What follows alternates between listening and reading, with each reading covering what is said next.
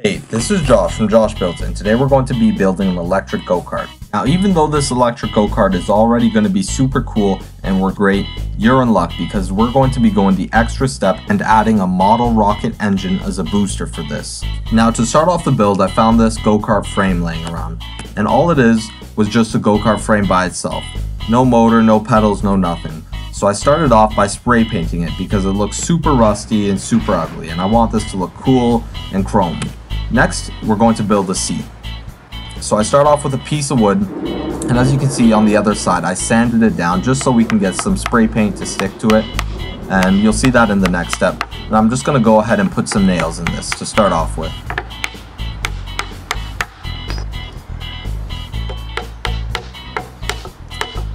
Once that's done, we can make sure it fits on our go-kart frame. As you can see, it fits pretty nice, but it looks kind of ugly. So I'm going to get two spray paint colors and shake them up. Now it's time to start spray painting. I start with a base of red, and we're going to cover the whole seat in red. And as you can see, it looks a little bit uneven, so I recommend you put a couple layers down on your go-kart. Now we're going to put some lines of tape on it, and this is just to separate the black from the red, because we don't want it to overlap, and we want some nice solid lines here, where you can distinguish the white from the black from the red. Now we can peel the paint off and see what it looks like. As you can see, it leaves this awesome pattern, and you can even see where the mist sprayed over. And when we put it on the go-kart, it actually looks pretty awesome. So I'm pretty happy with this seat, so I'll leave it like that. Now we can flip it over, and we're going to have to put some screws. I go ahead and drill 4 screws into the bottom of the seat just to hold it into place. And this is what it comes out to look like. Now we want to set up the drive system. For that, we're going to need a pulley and a motor. I'll start off by mounting the pulley to the wheel. For that, I'm just going to use some screws. But in the end, I found screws didn't work too well, so I recommend you use bolts. The bolts held very well and was what I found used in the end. Next, we need to mount the motor into place. So for that, I'm going to drill a couple holes.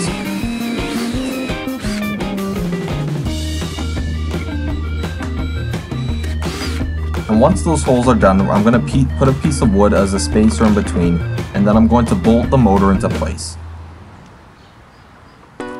Now you got to make sure that these bolts are pretty thick and have some pretty strong threads so that it stays in place and your motor doesn't really move around, because the motor is going to have a lot of torque on it and a lot of force on it, so it really needs to be in place well.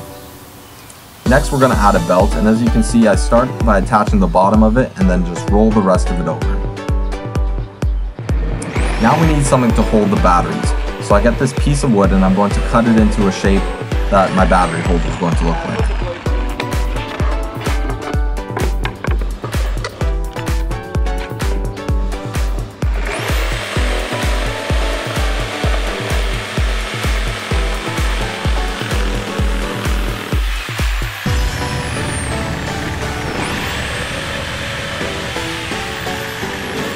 Now this is the end part that I come out with.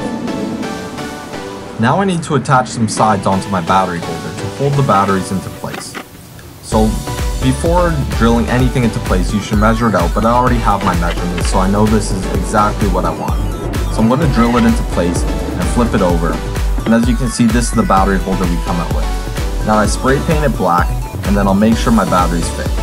For batteries, I use 12 volt, 12 amp batteries, and I use 4 of them. So this comes out to about half a horsepower of battery power that I get supplied by my batteries. I'm going to wire them up in series because this motor that I have takes over 100 volts, and in series these give me at least 48 volts. So realistically I could have this going much faster, probably over double the speed, but this is all I got for batteries, so I'm going to use what I have. And now I wire it in series with a switch and test the switch out to make sure the motor works. Now I can go ahead and slide the batteries under.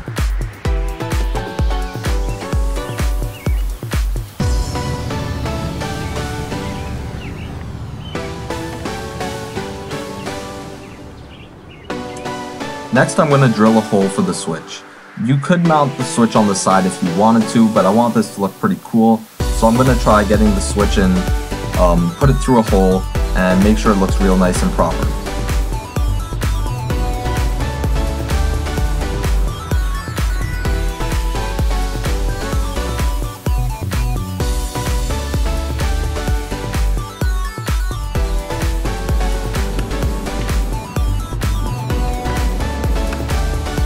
Now that that's done, the go-kart's more or less ready for testing. I'm going to reattach the belt and then take it out for a test drive.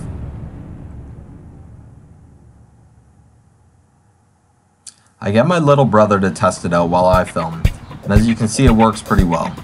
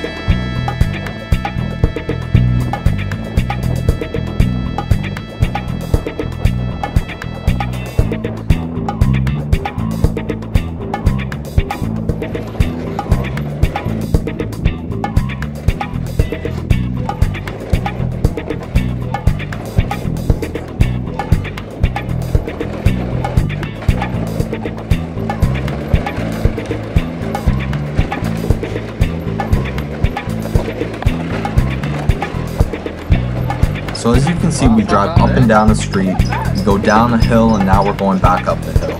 And the go-kart works just awesome. But we can't end here. We gotta soup it up. So I decide to add a rocket engine onto the back of the go-kart to serve as a boost. So here I go to my local hobby store and get these rocket engines, used for model rockets. I'm going to find a metal tube that it fits in. This is going to serve as a housing for the rocket. Now I'm going to cut it to size.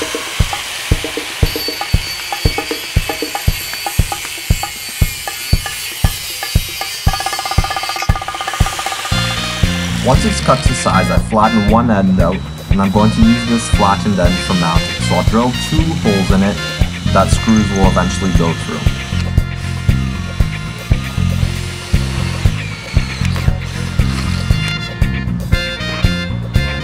Next, I put 2 screws through those holes, and I'm going to drill it in. And as you can see, we have 2 parts for the rockets, one on each side.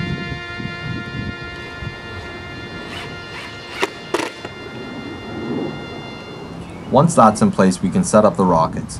This here is a rocket, and then inside of it, I stick the ignition system. Now I stick the plug in the back of it, and this all comes with the rocket. So if you buy your rocket, you don't have to worry about those 2, they will come with it. And once it's all set up, I'll stick it into the place. Now the way the ignition system works is you just have to put electricity through it.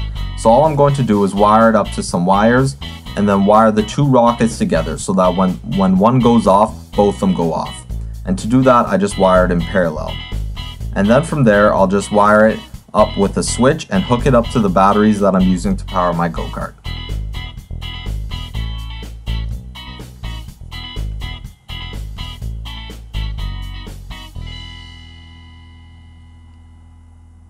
Now we're going to test the rockets out. Let's see how they work. As you can see, we fired that rocket a little too early, so let's go ahead and try it once more.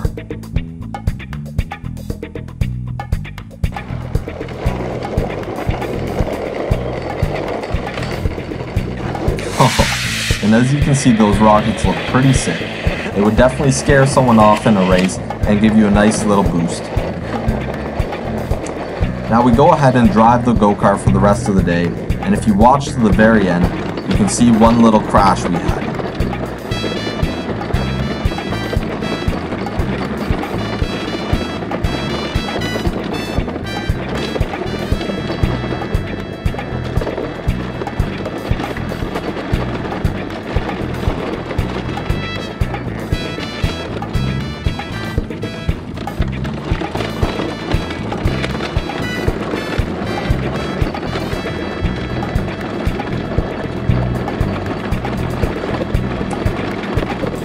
Thanks for watching to the end of the video. Now it'd be awesome if you could like and subscribe. And I'm going to be doing something special. If we get 100,000 subscribers, I'm going to be doing a little bit of a go-kart race and designing another new go-kart to race against this one. So definitely like and subscribe this. It'd be super appreciated. Thanks.